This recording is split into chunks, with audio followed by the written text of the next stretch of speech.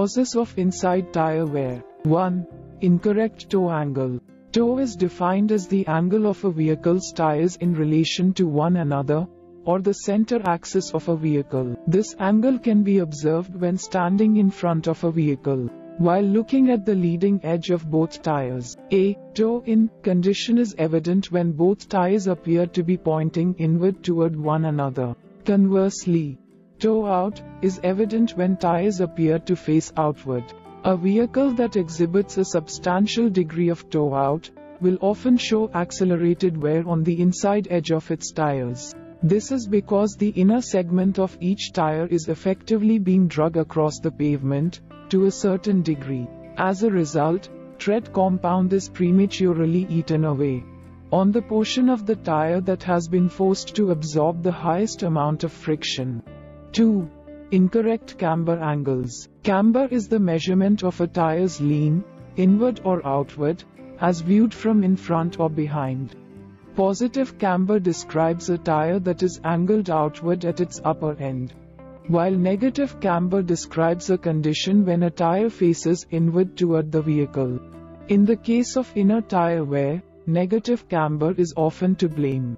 When a vehicle exhibits negative camber, one will typically notice their front tires wearing on the inside, as this portion of the tire makes a greater degree of contact with the road surface. The same can also be said when one notices their rear tires wearing on the inside edge, when speaking of a vehicle that features four-wheel independent suspension. 3.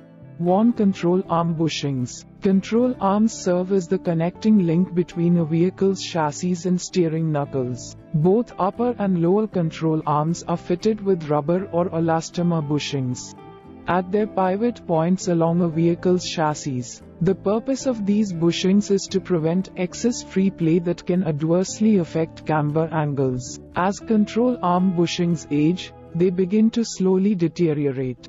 This deterioration allows excess play within a control arm's junction with a vehicle's chassis, thereby changing the camber adjustment associated with the corresponding wheel end. As a byproduct, tread wear is unlikely to occur in an even manner, often eating away at a tire's inside tread. 4.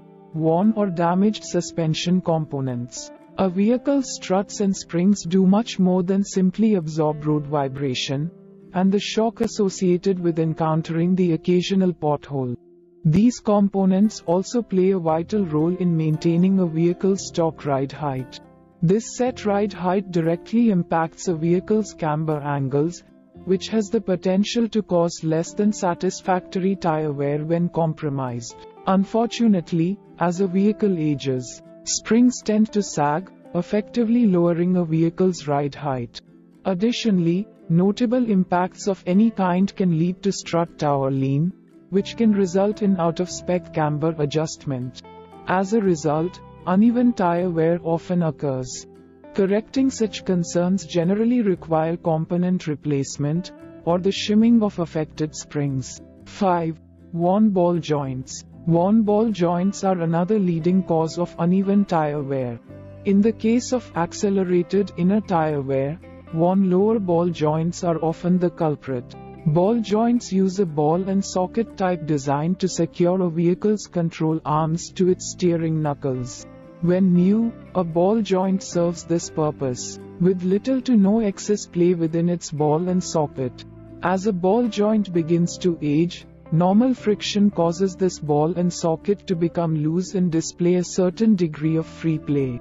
This free play allows unintended outward movement of the steering knuckle itself, thereby having the same effect on its corresponding tire.